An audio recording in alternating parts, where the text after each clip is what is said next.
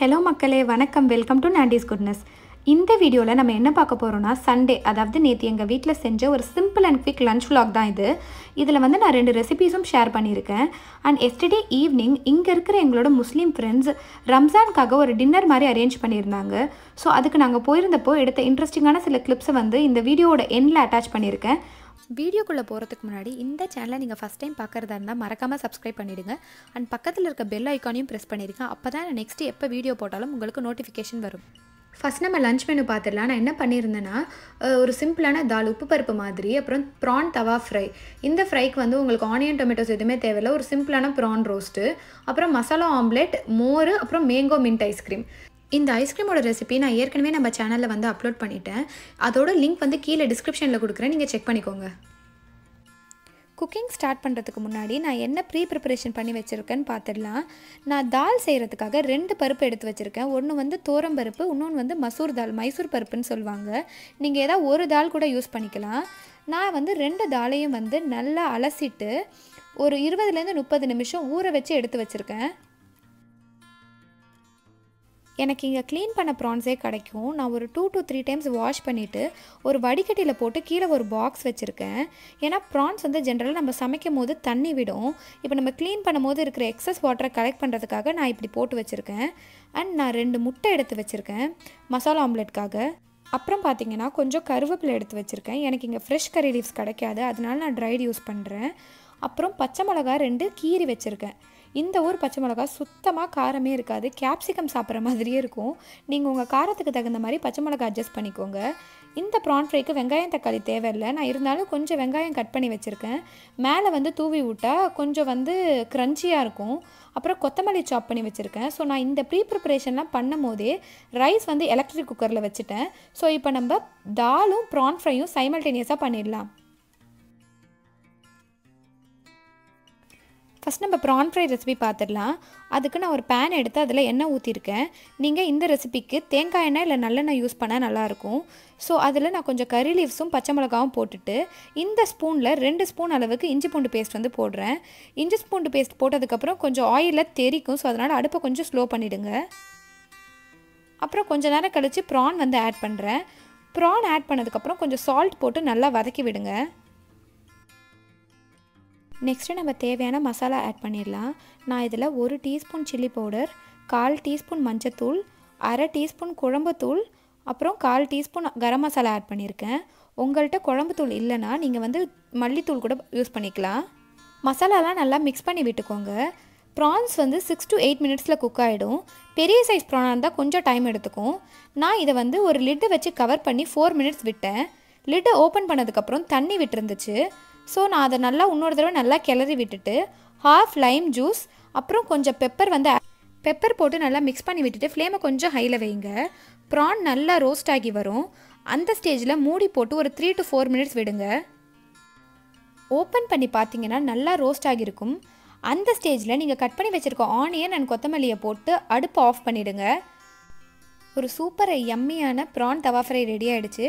இது செம்மையாக இருக்கும், ட்ரை பண்ணி பாருங்கள். நெக்ஸ்ட் நம்ம மசாலா ஆம்லெட் எப்படி பண்ணுறதுன்னு பார்க்கலாம். ஒரு கடாய் எடுத்து அதில் ஆயில் விட்டுட்டு அது ஹீட் ஆகிறதுக்கு முன்னாடி லைட்டாக சில்லி பவுடரும் கரம் மசாலாவும் போட்டு இப்படி ஸ்ப்ரெட் பண்ணி விட்டுக்கோங்க. அதுக்கப்புறம் அதுக்கு மேலே முட்டையை உடச்சி ஊற்றி எக்கு மேலே சால்ட்டு பெப்பர் தூவி விட்டுருங்க. ஸோ கொஞ்சம் நேரம் அது வேகட்டும்.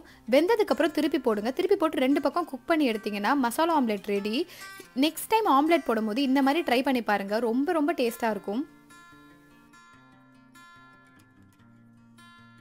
அவ்வளோதான், லஞ்ச் ரெடி. நெக்ஸ்ட் நாங்கள் நேற்று வெளியே போயிருந்த வீடியோஸ் வந்து கொஞ்சம் இதில் ஆட் பண்ணியிருக்கேன். நான் முன்னாடியே சொன்ன மாதிரி இங்கே ஃப்ரெண்ட்ஸ் ஆர்கனைஸ் பண்ண ரம்ஜான் டின்னருக்கு தான் நாங்கள் நேற்று போயிருந்தோம். நாங்கள் மெட்ரோவில் தான் போனோம். அப்போ வந்து லக்கீலி நான் வந்து ஃபஸ்ட்டில் உட்காந்துட்டேன். இந்த ஊர் மெட்ரோவில் வந்து டிரைவர் வந்து கிடையாது. எனக்கு தெரியல சென்னை மெட்ரோவில் வந்து டிரைவர் இருக்காங்களான்னு எனக்கு தெரியல. உங்களுக்கு தெரிஞ்சால் கீழே வந்து கமெண்ட் பண்ணுங்கள். அண்ட் வந்து இங்கே வந்து பப்ளிக் டிரான்ஸ்போர்ட் யூஸ் பண்ணும்போது கண்டிப்பாக மாஸ்க் போட்டிருக்கணும். ஸோ நீங்கள் பார்த்துருக்கலாம், எல்லாருமே கண்டிப்பாக மாஸ்க் போட்டிருப்பாங்க. அப்படி இல்லைனா வந்து 15,000 rupees கிட்ட ஃபைன் ஆக்சுவலாக நம்ம ஊர் வேல்யூக்கு. டின்னர் வந்து கானா கசானா அப்படின்னு ஒரு இந்தியன் ரெஸ்டாரண்ட்டில் தான் வந்து அரேஞ்ச் பண்ணியிருந்தாங்க. அந்த ரெஸ்டாரண்ட் ஆப்போசிட்டில் பார்த்தீங்கன்னா தாய்பேயோட ப்ரைட் இது தாய்பே 101 சொல்லுவாங்க. இந்த பில்டிங்கில் வந்து 101 ஃப்ளோர்ஸ் இருக்குது. ஸோ அதனால் இதை தாய்பே 101 சொல்கிறாங்க. இது வந்து எப்படி நம்ம இந்தியாவுக்கு வந்து தாஜ்மஹால் மாதிரியோ இந்த தாய்வானுக்கு இதுதான் வந்து ஒரு ஃபேமஸான லேண்ட்மார்க்கு அண்ட் என்னோடய ஃபேவரட் ஸ்பாட் கூட. இதை நான் எத்தனையோ தடவை நான் பஸ்ஸில் போகும்போது மெட்ரோவில் போகும்போது பார்த்துருக்கேன். அண்ட் எப்போ பார்த்தாலுமே எனக்கு ஃபஸ்ட் டைம் பார்க்குற மாதிரி இருக்கும். அவ்வளோ பிரம்மாண்டமாக இருக்கும் இது. நான் வந்து இது வந்து வேர்ல்ட் டாலஸ்ட் பில்டிங்காக இருந்துச்சு 2011 வரைக்கும். அதுக்கப்புறம் நிறைய பில்டிங்ஸ் எமர்ஜ் ஆகிடுச்சு. ஆனால் இதுதான் வேர்ல்ட்லேயே ஃபஸ்ட்டு 500 மீட்டர்ஸ்க்கு மேலே கட்டின ஒரு டாலஸ்ட் பில்டிங் அப்படின்னு சொல்லுவாங்க. இந்த பில்டிங்க்கு வந்து நான் லாஸ்ட் இயர் என் பர்த்டே அப்போ உள்ளே போயிருந்தேன். அந்த வீடியோஸ் வந்து கொஞ்சம் நான் இதில் ஆட் பண்ணுறேன்.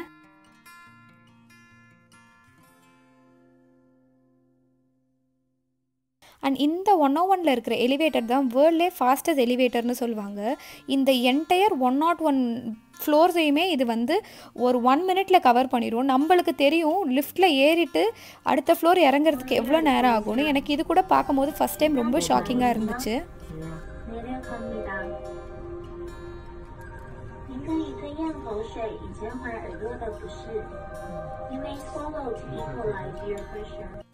டிசம்பர் 31 நைட்டு, அதாவது நியூ இயர் ஈவ் அப்போ இந்த 101 நடக்கிற ஃபயர் ஒர்க்ஸ் வந்து ரொம்ப ஸ்பெஷல். என்னை இந்த பில்டிங் பற்றி பேச சொன்னால் நான் பேசிக்கிட்டே இருப்பேன். அண்ட் டின்னர் முடிச்சுட்டு நாங்கள் பக்கத்தில் வந்து ஒரு மாலுக்கு போயிருந்தோம். என் ஹஸ்பண்டுக்கு வந்து ஒரு டிஸார்டர் இருக்குது. வாங்குகிறோமோ இல்லையோ இந்த எலக்ட்ரானிக்ஸு, கம்ப்யூட்டர், மொபைல், வாட்ச்சு இதை பார்க்குறது வந்து அவங்களுக்கு ரொம்ப பிடிக்கும். ஒரு கடையை பார்த்துட்டா போதும், சரிவா சும்மாவாச்சும் போய் பார்த்துட்டு வரலாம் அப்படின்னு சொன்னாங்க. சரின்னு சொல்லிட்டு நாங்கள் பக்கத்தில் அங்கே ஒரு எம்ஐ ஷோரூமுக்கு போயிருந்தோம். ஒன்றும் வாங்கலை, சும்மா விண்டோ ஷாப்பிங் தான். ஏன் தம்பி இந்த பேக் என்ன விலை? 500 ரூபாங்க. ஐயோ சாமி, 500 ரூபாயில நெம்ப சாஸ்தி. குறைச்சொரு விலையை சொல்லுங்க. வேணா ஒரு 50 ரூபா குறைச்சிக்கிறேன். என்னங்க இது மாட்டு தோல் தானே பண்ணிருக்கு? எங்க ஊர்ல எல்லாம் 500 ரூபாய்க்கு ஒரு மாடே வாங்கி போடல. இத பாருங்க, கடைசியா பிக்ஸா ஒரு விலையை சொல்றேன். 400 ரூபாய்க்கு தருவீங்களா? Sorry madam. பேக் நீங்களே வச்சுக்கோங்க. ஆக்சுவலாக நான் இந்த பாயிண்டில் தான் நோட் பண்ணேன். நான் எடுத்த எல்லா வீடியோஸும் மோஸ்ட்லி நான் வேர்ட்டிக்கலாக எடுத்திருக்கேன். ஆக்சுவலாக யூடியூபுக்கு ஹரிசாண்டலாக எடுக்கணும். இங்கே வந்து லாக்டவுன் இல்லை, இருந்தாலும் நாங்கள் முடிஞ்ச அளவுக்கு வந்து சோஷியல் கேதரிங்ஸ்லாம் அவாய்ட் பண்ணியிருந்தோம். ஃப்ரெண்ட்ஸ் மீட் பண்ணுறது அந்த மாதிரி விஷயங்கள்லாம். ஸோ ரொம்ப நாள் கழித்து ஃப்ரெண்ட்ஸ் மீட் பண்ணது வந்து ரொம்ப வந்து ரிலாக்ஸிங்காக இருந்துச்சு. இந்த வீடியோ நீங்கள் இந்தியாவிலேருந்து பார்த்துட்டு இருந்தீங்கன்னா கண்டிப்பாக நீங்களும் உங்கள் ஃப்ரெண்ட்ஸை மிஸ் பண்ணியிருப்பீங்க, வெளியே போகிறத மிஸ் பண்ணியிருப்பீங்க. லாக்டவுனில் வீட்டுக்குள்ளேயே இருக்கிறது கண்டிப்பாக ரொம்ப கடுப்பாக தான் இருந்திருக்கும். ஸோ எல்லோரும் சொல்கிற மாதிரி தான் நானும் சொல்கிறேன். இது எல்லாமே சீக்கிரமாக சரியாயிடும். அது வரைக்கும் இருக்கிற டைமும் உங்கள் ஃபேமிலியோட ஹாப்பியாக சந்தோஷமாக இருங்க. இதோட இந்த வீடியோவை முடிச்சுக்கிறேன்.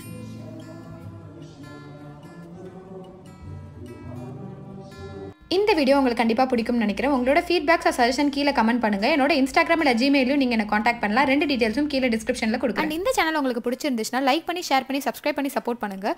இன்னொரு இன்ட்ரெஸ்டிங்கான கான்செப்ட் இல்லை ரெசிபியோட மீட் பண்ணுறேன். ஸ்டே ஹாப்பி, கீப் ஸ்மைலிங், பாய்.